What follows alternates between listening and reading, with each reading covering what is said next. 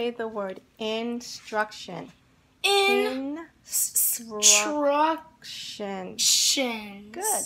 Now you say it without me. Instructions. Excellent. Yay.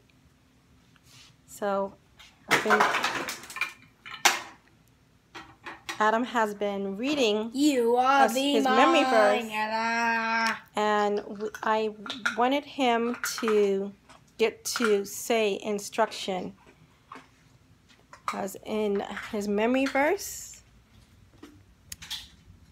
let's see here. Try to turn in his memory verse in Proverbs 14 verse 12. He was having trouble with this word instructions, so that's why I was trying to use a strawberry to get him to look at me so that he can say it correctly. For early step, let's see. For early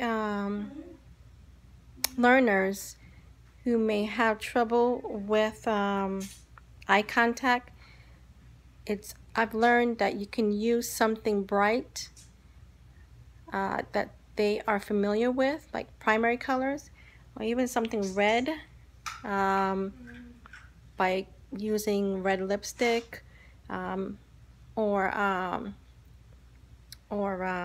something red in front of your mouth so that they can be able to